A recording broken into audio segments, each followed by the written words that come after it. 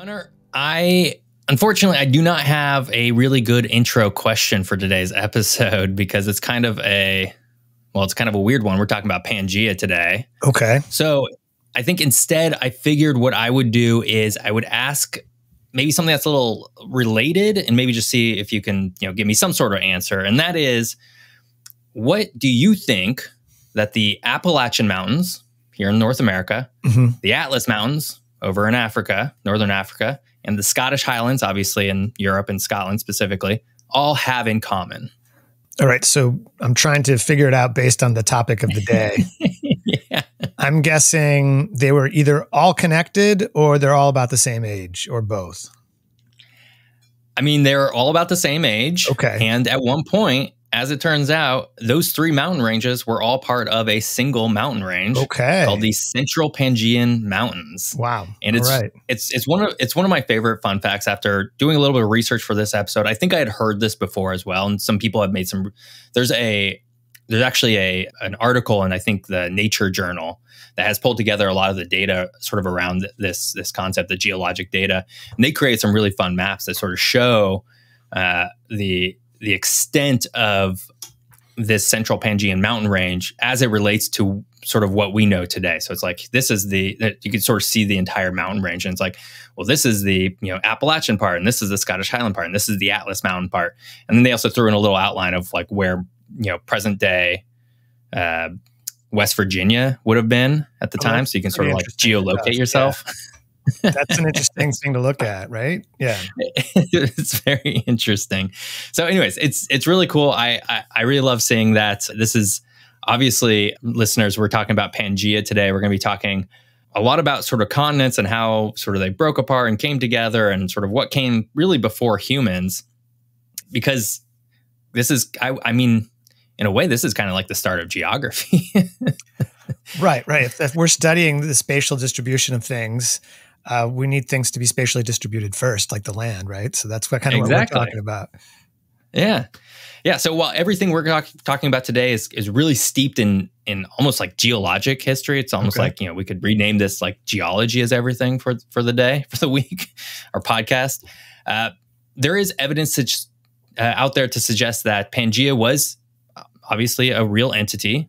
And at one point, all of the land masses that we all, humans exist on today were at one point all kind of clumped together. And that makes, it kind of tells like an interesting sort of story of like, about our planet and how things worked out and how maybe they could have worked out differently had some things changed.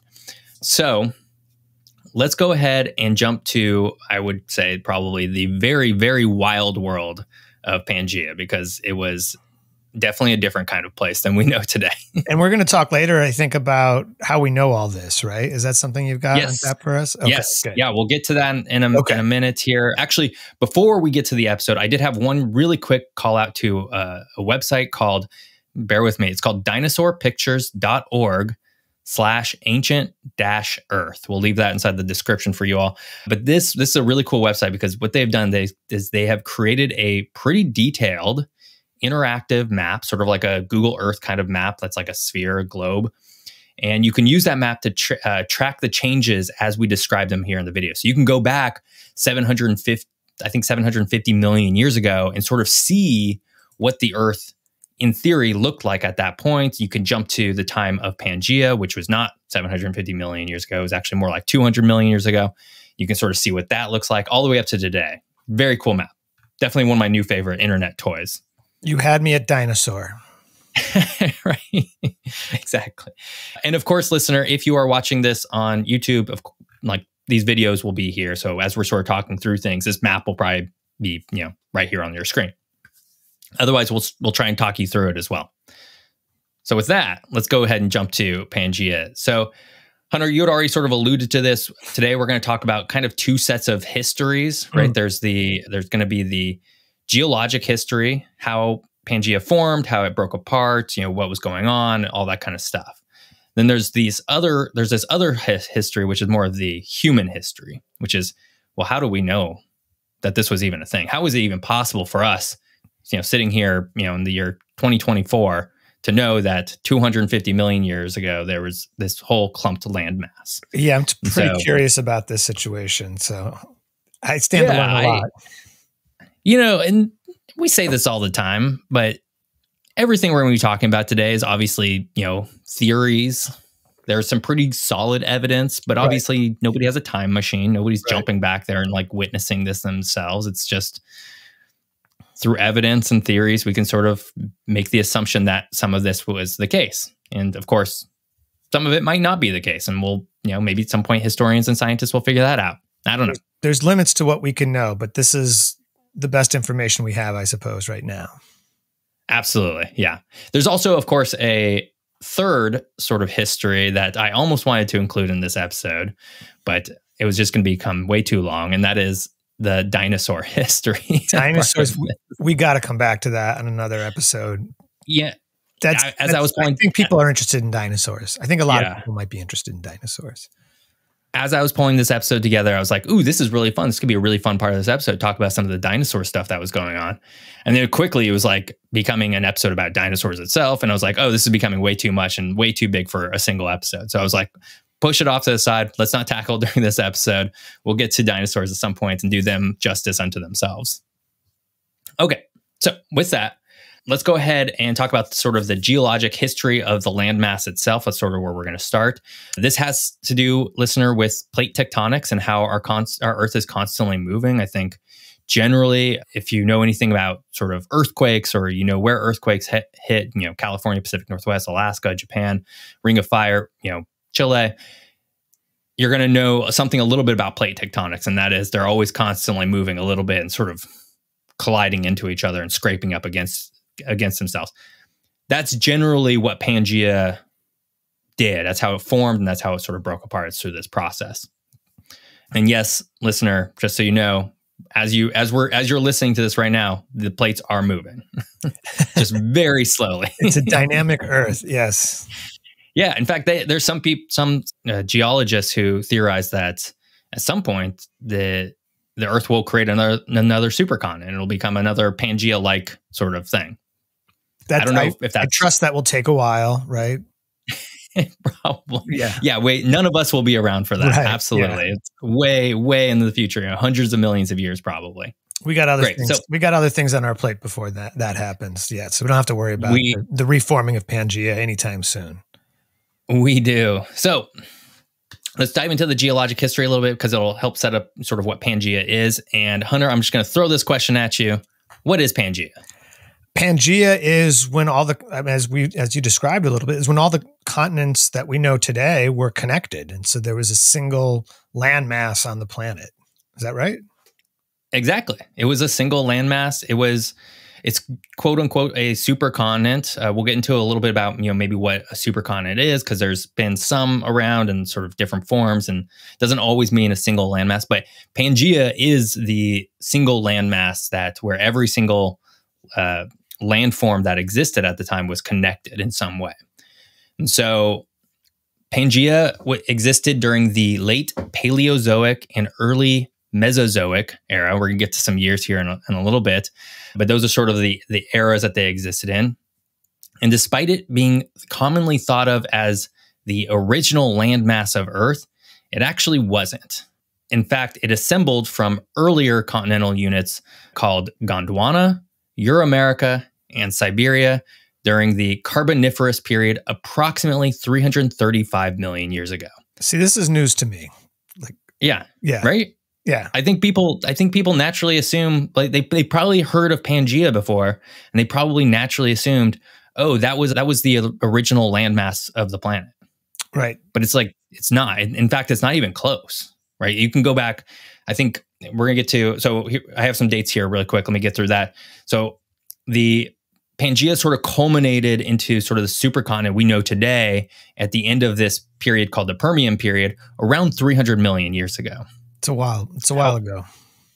Right. But if you go to that website that we talked about earlier, dinosaurpictures.org/ancient Earth, you can go back 700 million years ago. So it's not even, we are closer to Pangea today than Pangea was to the first original landmass on the planet, which is wild to think about. It's a little mind-boggling to think about that kind of time span.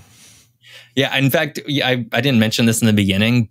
We've gone back in time in this podcast quite a bit. Oftentimes we're playing around in sort of, maybe the ancient era of human history, or, right. or oftentimes, industrial era a few hundred years ago. I think once we went like 100 million years ago. Yeah. I can't remember what episode that was. Yeah, I can't remember either. But yeah, this is going really far. We can't go too much further back than I mean, I guess we can because it does go back further. But yeah, this is probably a new time machine record for us. The Wayback Machine is set way back.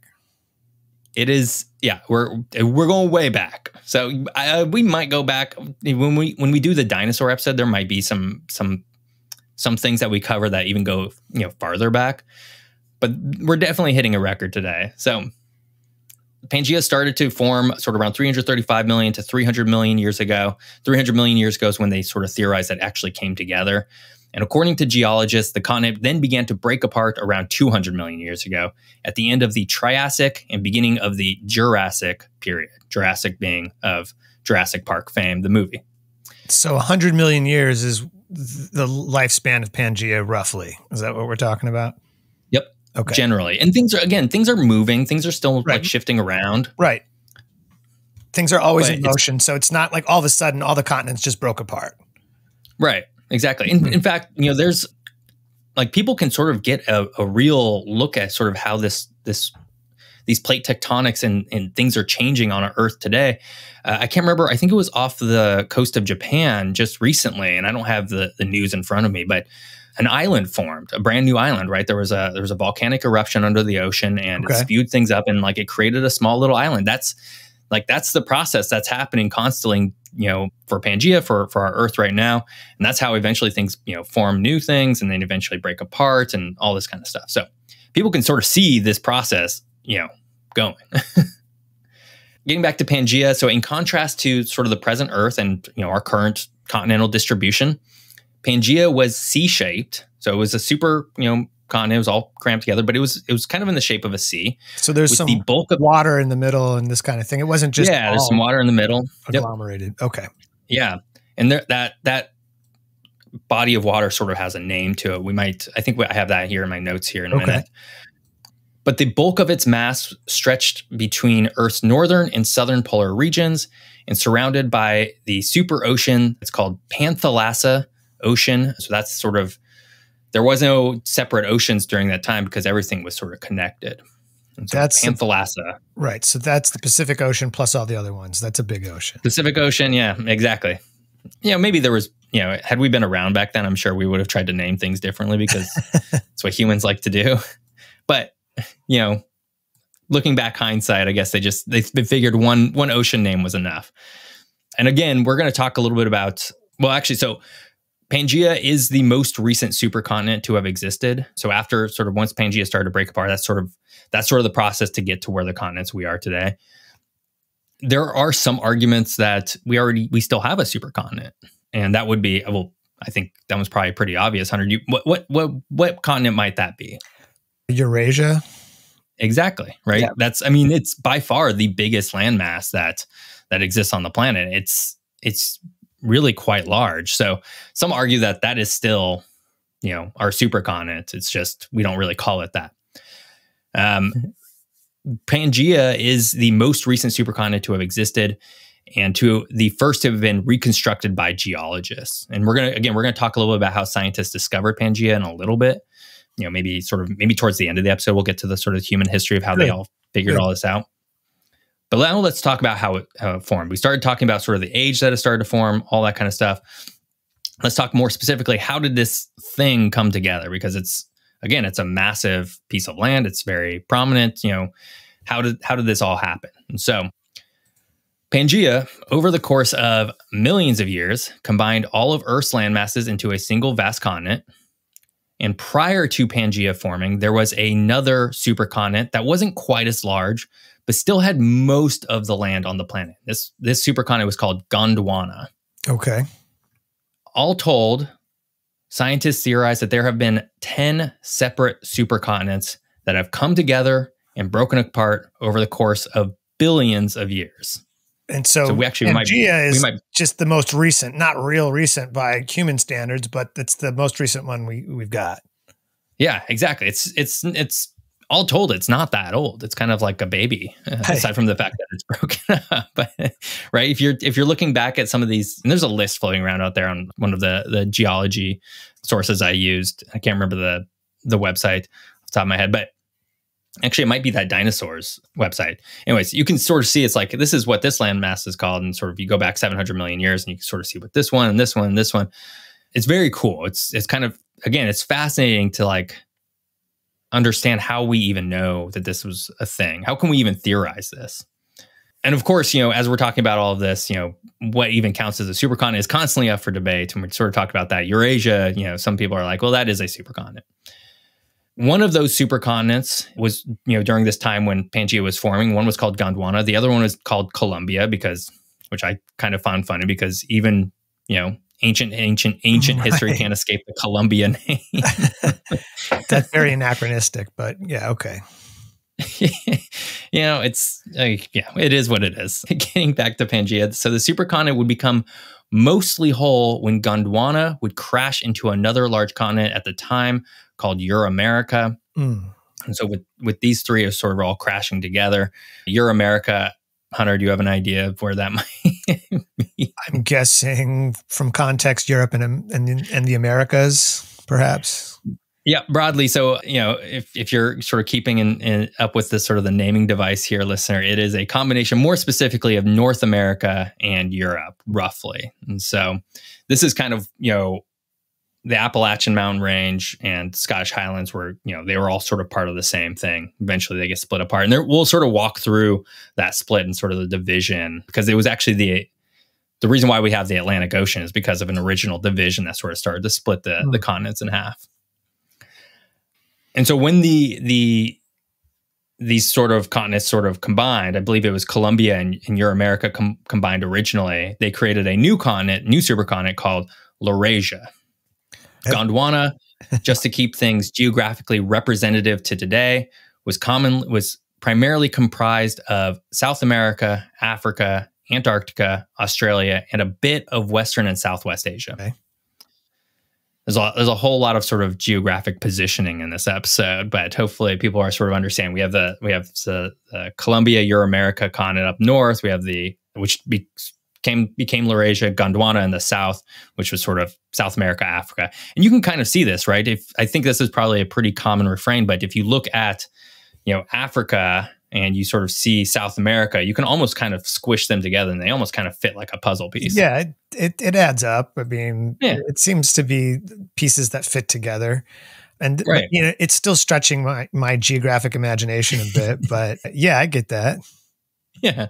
And so when these two continents, one in the north and one in the south, finally crashing together, forming Pangaea, this would result in something called the Central Pangean Mountain Range, which we've already talked about, Hunter, which was the combination of the Appalachians, Atlas, Scottish Highlands. And the Central Pangean Mountain Range was, at this point in time, the largest, tallest, most impressive mountain range on the planet. It was probably, they theorize, at least as high as the Himalayan mountain range is today. Oh, wow. Okay. Obviously, a lot of erosion since then. There's been a lot of erosion since then, as it turns out, over a few 100 million years, because the Appalachian mountain range certainly is less mountains and more impressive hills, I would say. So, with that, the supercontinent was basically at its apex. This all kind of sounds very dramatic as these things are crashing into each other. Mountain ranges are forming, supercontinents, super oceans. But just, it's worth pointing out for the listener that this is all happening over millions of years, hundreds of millions of years. So it sounds dramatic, but it's probably, if you were just standing there on Pangaea today, it's not like these epic things would be happening in front of you. I mean, there's geologic. The geologic timeline is it's another scale. It's a celestial scale. Yeah, it's hard to wrap your head around a little bit. Yeah, because I mean, dinosaurs were around, and not to bring up dinosaurs again, but they were around for a lot longer than we've been around, right? Isn't that the case? Right. Yeah. Yeah, that's the case. Yeah. Yeah. Yeah. Okay, so we've talked about how Pangaea is formed. Of course, once it formed, because plate tectonics being what they are, it almost immediately started to break apart. Immediate being a relative term, of course. Right. Uh, because that's how, again, that's how plate tectonics work. Right? Nothing's ever going to stay still. It's not like, the Earth formed and it's like, okay, we're done. That's good. Let's chill for a little bit. So let's start talking a little bit about how it started to break apart. And we're going to do that right after we get to our first ad break. All right. Well, we'll be right back.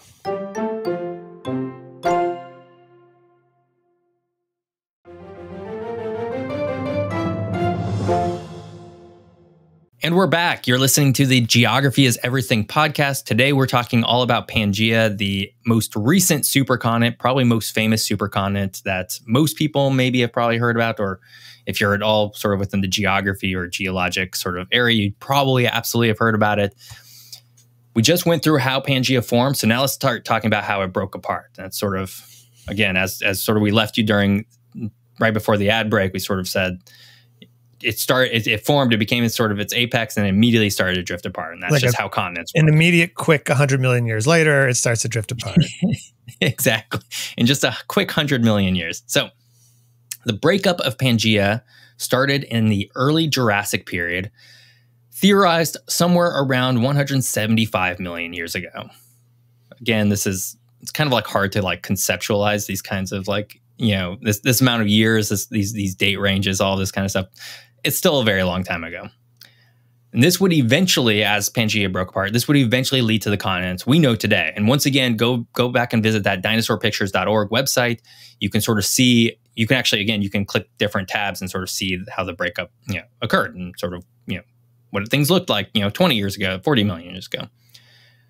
Overall, the breakup occurred in roughly 3 large phases. The first phase would be the opening up of the Atlantic Ocean. We talked a little about this, Hunter, already. The initial rifting began in the north-central Atlantic. And so, again, if you're watching on YouTube, there's going to be a map of Pangaea. You're going to start to see how some of this stuff happens, but I'll try and walk you through it.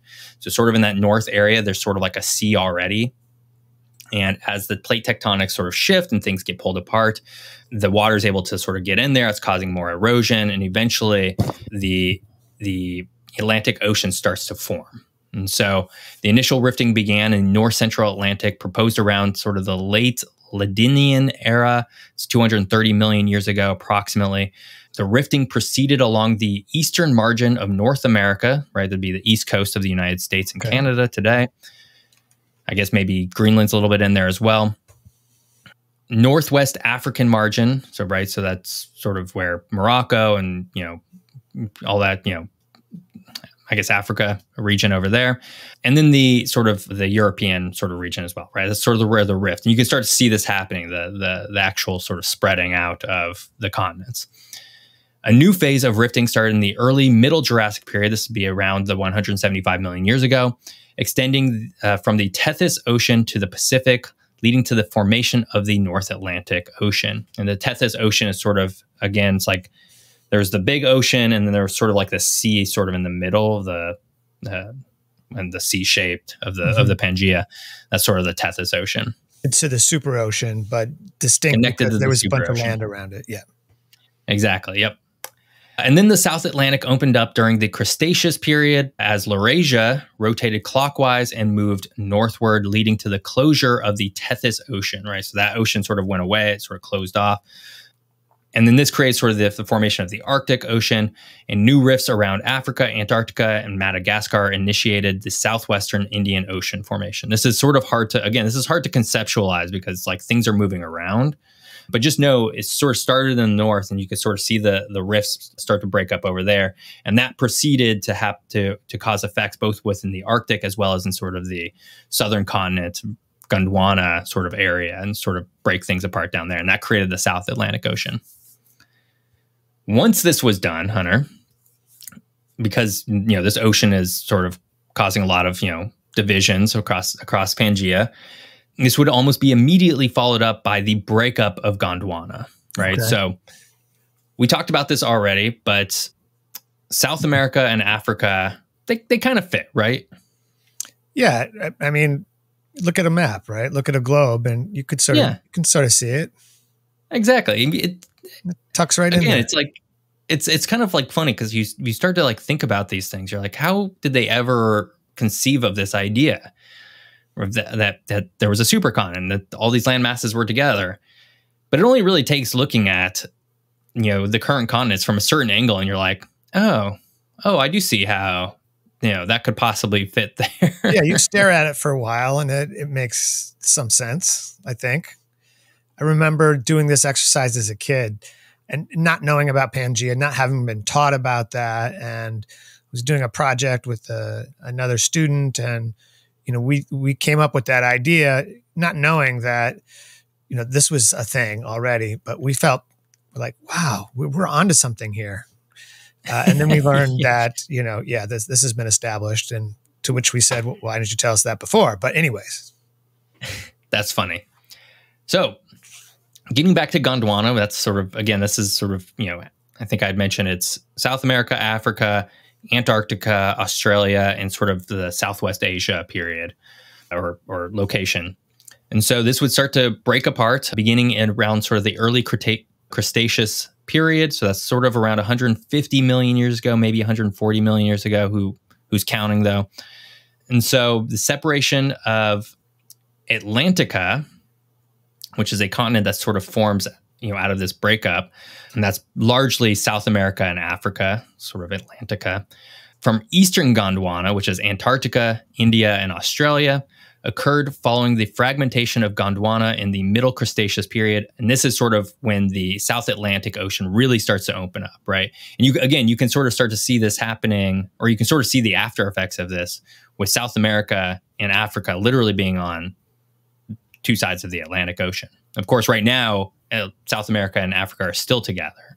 But this sort of starts the period where the other continents, India, I guess isn't a continent, subcontinent. But India, Antarctica and Australia start to break apart from those two. Drift apart. Right? Yep. Start to drift apart. Madagascar and insular India separated from Antarctica, moving northward and opening up the Indian Ocean. And this is starting to happen, around 100 million years ago. We're not really going to talk about India too much, but I think it's probably pretty common knowledge that India, it's called a subcontinent. Do you know why it's called a subcontinent? Because it sticks out from a continent? I don't know. No, it's called a subcontinent because it's on its own plate. And at one point, so you have Asia, right? You have sort of, and we talked a little bit about sort of the landmass, that sort of existed in sort of the northern hemisphere, and it's on its own plate. In India, it's absolutely connected to Asia today, but it wasn't a part of it historically. It was part of sort of the Gondwana, this sort of southern area. And eventually what would happen is India will drift north and sort of slam into, again, this is all sounding very dramatic, slam into Asia and create the Himalayan mountain range. Okay, so that explains that. Yeah. So that explains that. And so it's sort of like it really crashes in there, creates this, again, if you're watching this on like fast forward, it'd be very dramatic. But you can sort of see, this sort of occur, and sort of that it's sort of called the subcontinent because it's not really it's part of Asia, geopolitically, whatever you want to call it, culturally even. But in terms of plate tectonics, it really is kind of its own subcontinent. It's sort of, and at some point it will probably drift away. It'll probably start moving back south or something. Or further towards Asia, who knows? Yeah. Or further, or it'll maybe keep crashing in and then bigger. Yeah. Yeah. I mean, if we know anything about, this isn't an episode about Mars, but if we know anything about Mars, what we can say is that mountains can get a whole lot bigger than they are on Earth. Right? It's like Olympus Mons is like 3 times the size of Mount Everest or something like that. It's crazy. We'll come back. So getting back to yeah, we'll come back to Mars. Yeah, did a future episode maybe. Man, that might get a little beyond our scope here. Let's get back to Pangea. So, we're still inside of this period of Gondwana breaking up. The last thing to say is that New Zealand, because we never want to leave them out, New Caledonia, and Zealandia. Have you ever heard of Zealandia, Hunter? I think I have, but I'm not really able to place it. Yeah, so Zealandia it's actually the sunken continental crust that's under New Zealand. Okay. So it's kind of interesting because if it had things gone differently, New Zealand would be almost an equal size sort of continental, area as Australia. It's just it's a lot of it's just sunken underwater. Okay. But at one point it was surfaced, right? Because there was a lot more glaciers. Things were still, trapped in sort of the poles, what have you. And at this point in time, Zealandia is sort of there. And so New Zealand, modern day country, New Caledonia, modern day territory, I believe, of France, and Zealandia, sunken underground, sort of starts to drift away from Australia and towards the Pacific, opening up the current, seas, the Coral Sea and the Tasman Sea, and sort of that area in between New Zealand and Australia.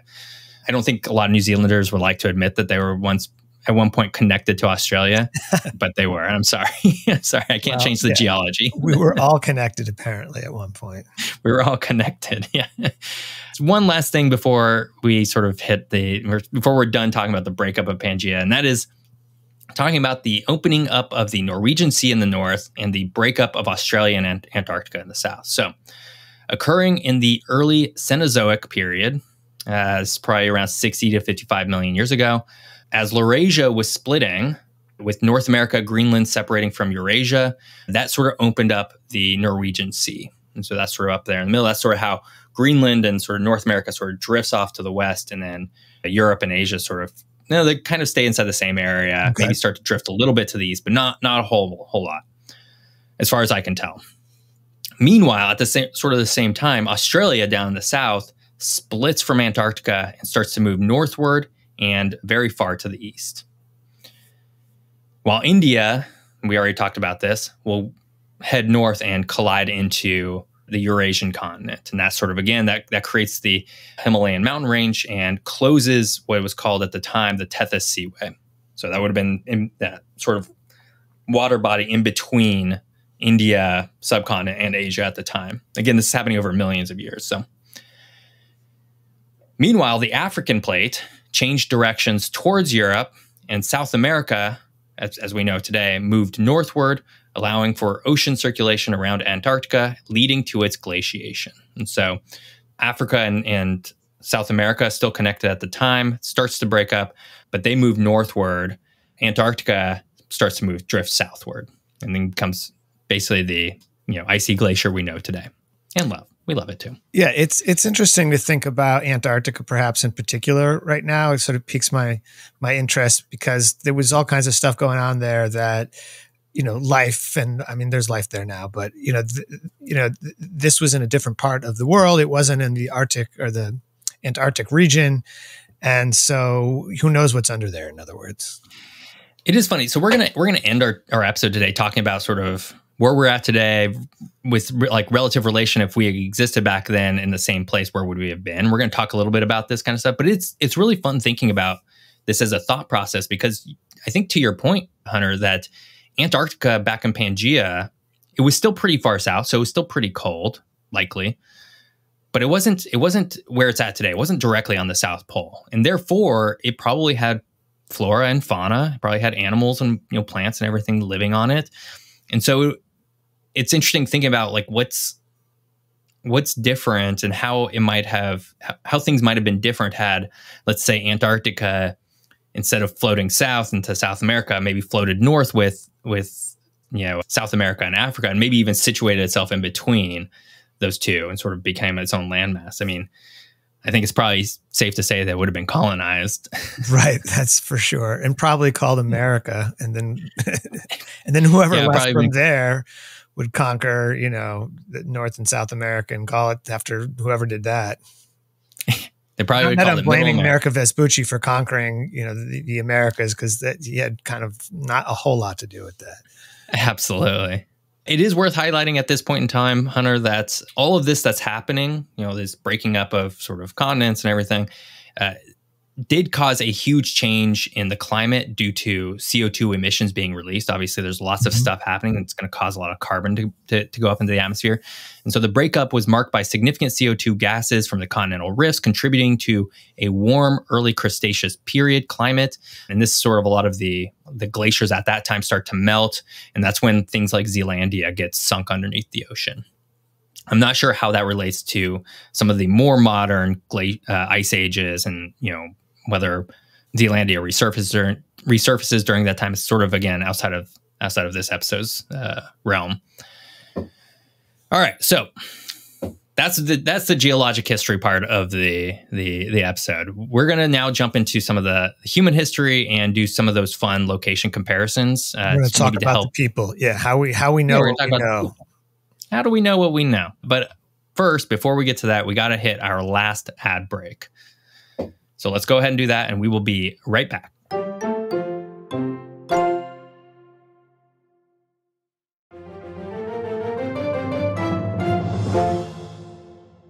And we're back. You're listening to the Geography is Everything podcast. Today we're talking about geography is Pangaea, the last supercontinent, but certainly not the first or the original, as we've already discussed. So, Hunter, let's go talk about a little bit of the human history. How do we know that even all of this was a thing? It's kind of hard to fathom. That's what I've been wondering, other than looking at a map or a globe and saying, yeah, these fit together. There's probably a little bit more to it than that, I'm guessing. There's a little bit more to it. I think, again, we've already mentioned this. These are all just theories, and that's okay. And like, obviously, we're barring us inventing a time machine and going and looking at this. That's all we can sort of go by. So let's talk about first sort of the origin of the Pangaea name. So it's derived from ancient Greek pan, meaning all, entire, or whole, and Gaia or Gaia, meaning Mother Earth land, right? So it's sort of the combination of those two words. That's how we get to Pangaea. I guess Gaia and Gaea, maybe instead of Gaia, I don't know. The original concept of Pangaea was proposed by a scientist named Alfred Wegener. He's a German scientist.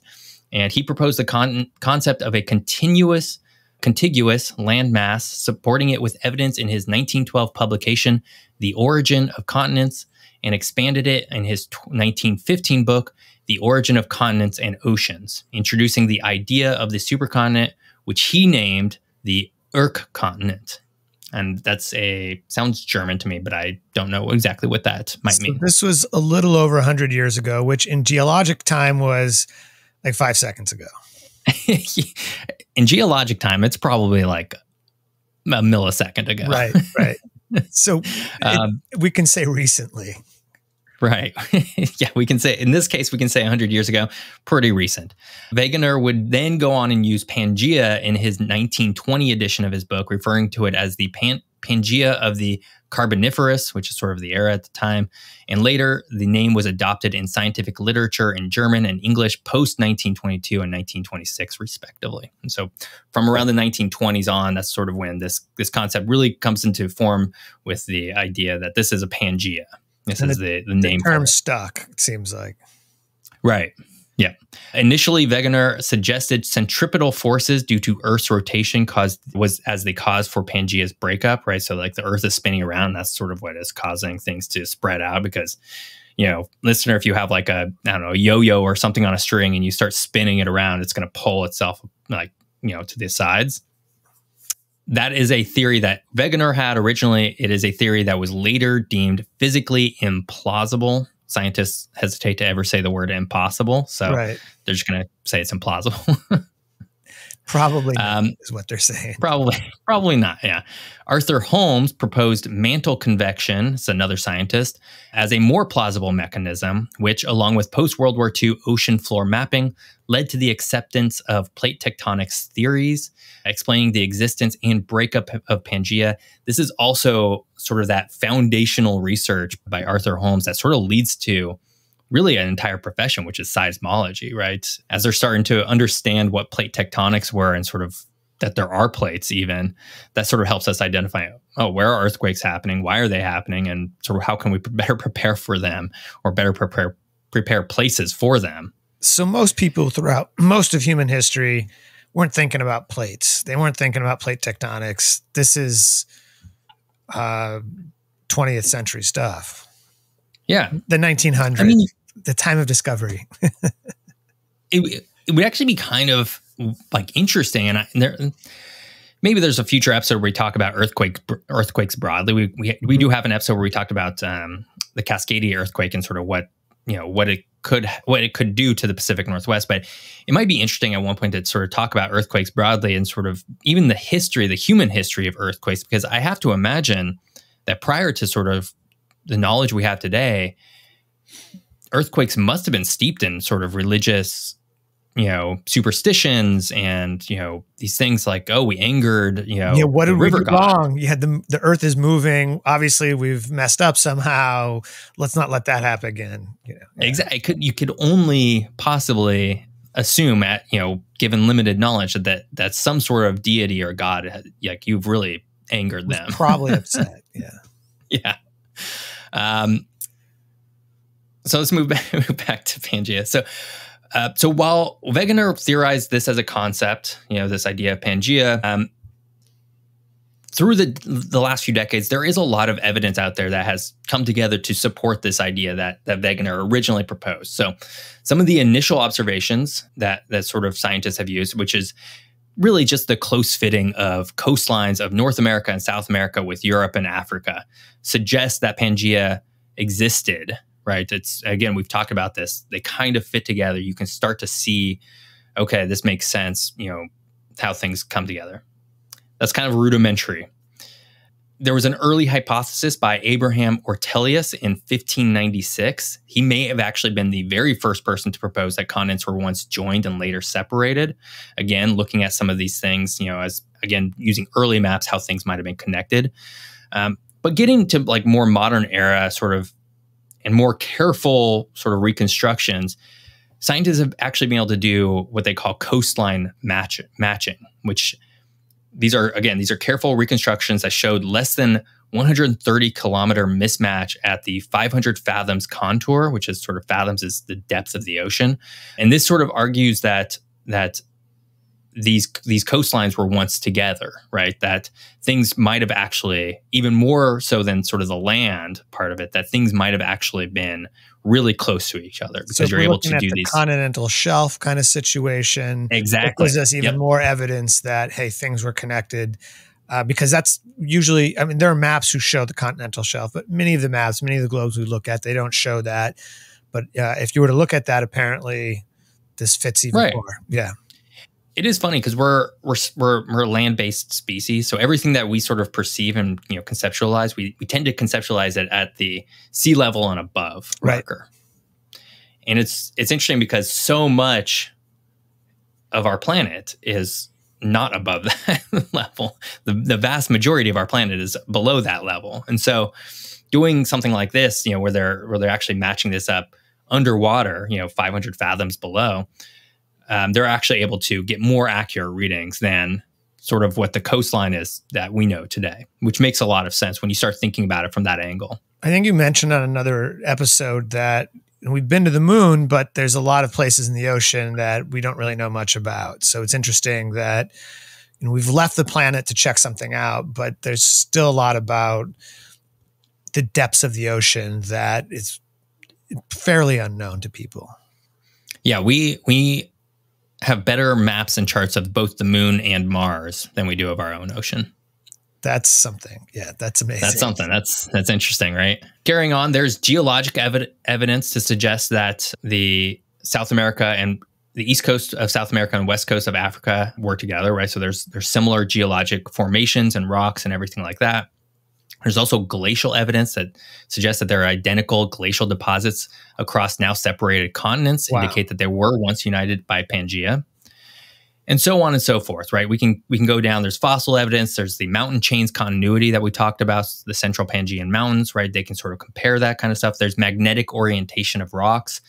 There's a lot of evidence at this point that suggests that actually maybe we don't know exactly what Pangea looked like. Maybe we don't know specific things, but there seems to be an overwhelming amount of evidence that says, yeah, this was real. This was here. These continents were connected at some point, and I guess Pangea existed. So it's kind of amazing. So these representations we see on the website that you reference and other places, they're people's best guess of what this might have looked like. Exactly. It's right. It's so hard to, again, going back 200, 300 million years ago, do we know exactly that a certain landmass curved around in a certain specific way? Probably not. I don't know if we can be that fine detailed about it. I can't always remember what happened last month, so it makes sense that, if we weren't even around, we might not have figured it out. So exactly. So, all right. let's leave behind the human history. That's sort of how we sort of know sort of it came together. But let's sort of conclude today's episode and talk about where we are located within Pangaea today. So the idea being, I thought this would be fun for listeners, that if Pangaea were still a continent today, and you, me, and listener, you were still located where you are at today, where would you be relative to that Pangaea location? And so, Hunter, we're here in Portland, Oregon. Right. Sort of cold, dreary Pacific Northwest. Yesterday, Valentine's Day, was particularly cold and dreary. Do you have any idea where we would be on the Pangaea continent relative to the planet? I'm just going to have to use my imagination here and imagine we'd still be on the West Coast. We would still kind of be on the West Coast. Apparently, the Pacific Northwest, of the United States in Pangaea was located somewhere in or around what would be the Gulf of Mexico today. So we would be quite a bit farther south. Yep. And we'd be, the Pacific Northwest would probably no longer be cold and dreary. Instead, it would probably be pretty warm and sunny. A lot of beachfront action. Yeah.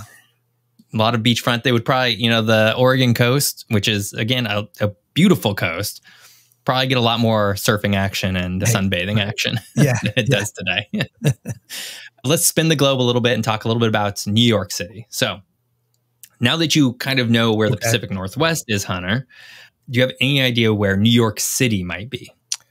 I'm thinking North Atlantic, maybe a little closer to where Europe is now. Yeah, kind of. So New York City today would look very different if it existed, right? So I think the first thing to note here is that New York City would not be a coastal city, right? Because Pangaea and the North American continent and Europe continent were smashed together. So there's no Manhattan Island at this point. There's no Manhattan Island at this point. Maybe there's a river or something. I don't know. Instead of being a coastal city, it would exist in the middle, almost smack dab in the middle of the central Pangaean mountain range. Again, a mountain range that it's theorized to at least be as tall as the Himalayas are today. So you have to sort of start to think that New York City, if it existed, would be almost like a Kathmandu, Nepal kind of city. It's like, it's up there in the mountains. In the mountains, yeah. It's in the mountains. And I think you're generally right in that it gets sort of pushed to the, I guess, sort of the central sort of Atlantic region. I don't think I think it might be at a very similar latitude, though, interestingly. I'd have to go back and look at the map. So I don't have that. Right around where the Titanic sunk, maybe, something like that. Oh, probably, yeah. So it might actually have a pretty similar climate, aside from the fact that it's very continental and very high altitude. Right, yep. So I guess maybe a very not similar climate now that I say that a little out bit loud. different. Yeah. And again, the central Pangaean mountain range, that's the one that's the Appalachian Mountains, Atlas Mountains, and Scottish Highlands. They all got crammed together. How about Buenos Aires? All right. Based on what we're talking about, would still be in what we consider to be the Southern Hemisphere, I'm guessing. But in the Atlantic, where the Atlantic is now. Yeah, kind of, right? So going back to Pangaea, so Buenos Aires is, if you're unfamiliar, that's on the east coast, kind of, sort of inside a little inlet there, but broadly east coast of South America, sort of in the central, maybe a little bit of a southern half of South America. Yeah. But sort of in the middle part. Southern, probably, yeah. Yeah. And so what we know is that when South America was originally connected to Africa, so again, this is a case of a coastal city today that would not be a coastal city during Pangaea. We also know that South America broke free from Africa and drifted far more than Africa ever drifted. I mean, Africa sort of drifted a little bit and moved a little bit north, but it's generally still in the same place. And so Buenos Aires back then would probably be much farther east. It would be connected to Africa and be maybe like a central plains kind of city. Very different, right? It would probably be, and it's a little bit farther south too. So it would be a little bit colder as well. Very fun. What about Australia? Okay, so Australia then would be... Give you a hint earlier. I mean, it's where the Indian Ocean would be now, closer to Madagascar? Kind of, yeah. That's what I'm going with.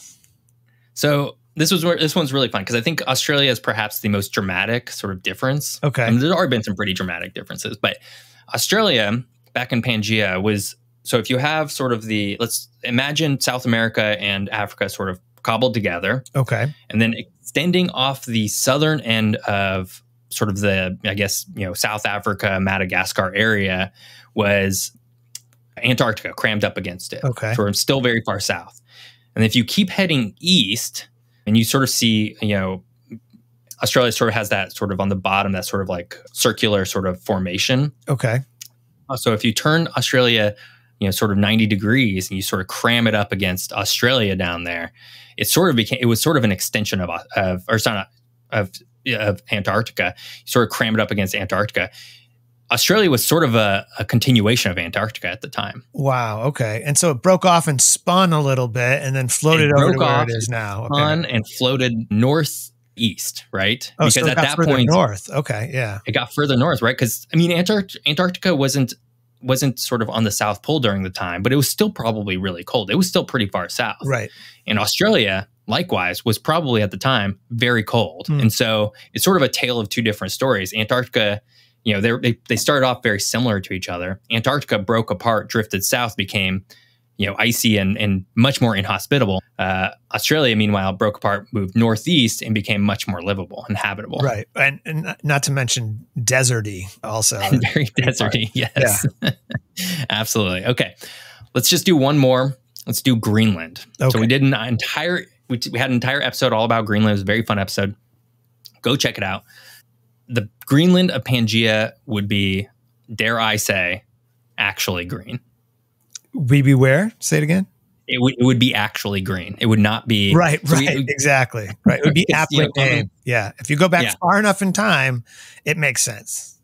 Yeah, because just thinking about sort of where it is today and sort of what we know that North America and Europe were sort of combined into a single thing, and they were all a little bit farther south. Greenland would have been right in between them, right, squished right in between them, and therefore it would have been warmer. It would have been continental. It would have probably been much more habitable.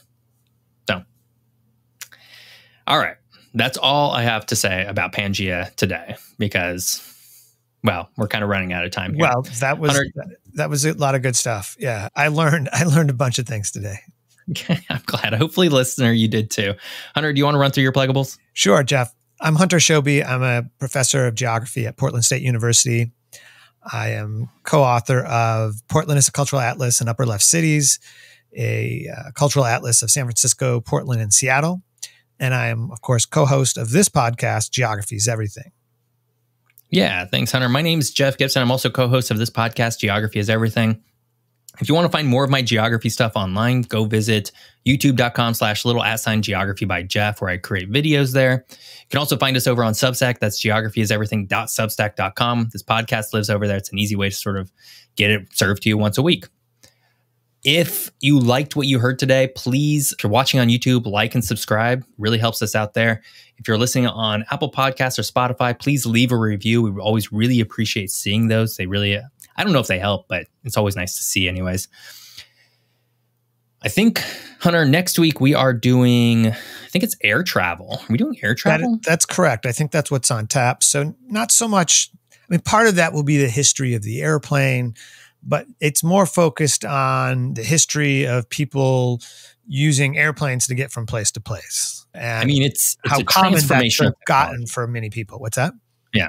It's a transformational technology, right? It's, for sure. It's something, it's enabled humans to do things that we never would have been able to do had somebody not figured that out. I mean, you can get from here to, let's say, someplace pretty far from here, let's say New Zealand, right? Which isn't real close. And it takes a long time, right? In the sense that it takes like a day or a day and a half. Yeah. But, before the airplane, it would have taken a lot longer. And so we're going to talk about how air travel has transformed people. Yeah, no, it should be a really fun episode. I think it'll probably wrap into one of my favorite geographic concepts, which is the time-space compression theory. Oh, we'll talk about that.